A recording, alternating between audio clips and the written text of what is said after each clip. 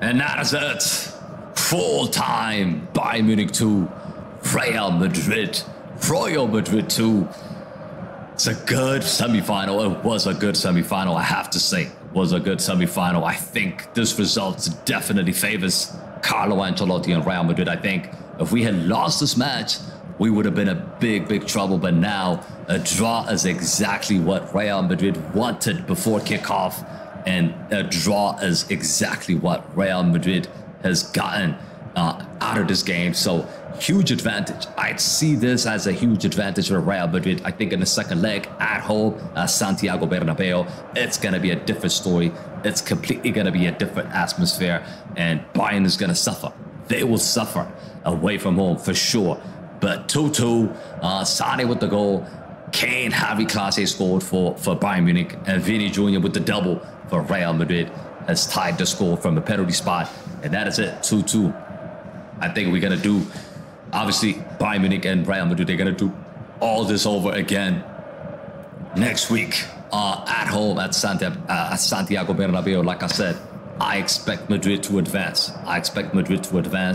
Performance-wise, I feel like the first 15-20 minutes, of course, Bayern Munich dominated the game, but out of nothing, which is what Madrid do all the time. Out of nothing, they score.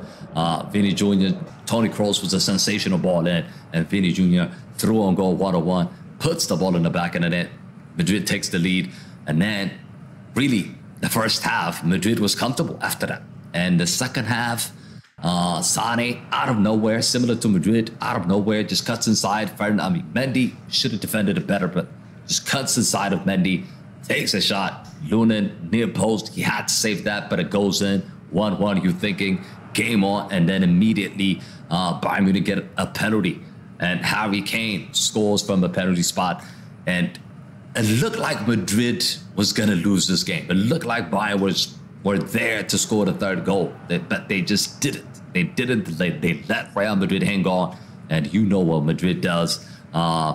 Two great combination from Vini and Rodrigo. Rodrigo taken down in the penalty box, and Vini, of course, steps up to score that penalty, and 2-2, and that is it. Really, that's pretty much this game. Of course, Madrid, they have one eye in La Liga, but pretty much they rested everybody before coming into this game. They rested everybody, and I expect them to rest everybody in the weekend as well for La Liga. And then the Champions League game comes up. Of course, all the big guns, they're gonna come out again. But Carlo Ancelotti making big calls, big decisions, taking off Toni Kroos, taking off Bellingham. That's why he gets paid the big bucks, because he has to make big calls. And I think those changes definitely has helped out Real Madrid to salvage a draw here. Brahim Diaz came on, he looked bright. And you've got to say, Tchouaméni moving into a center-back, Nacho coming on, Camavinga playing as a CDM, and Toni Kroos coming in. It's sensational, bro. It's sensational tactics by Carlo Ancelotti, and he does it again. And hopefully now in the second leg, Madrid advance. Obviously that's what we hope. But Hala Madrid, what are you guys saying? Zito, Yarbi, Mosh, Banel, yeah, Ivan, Tino.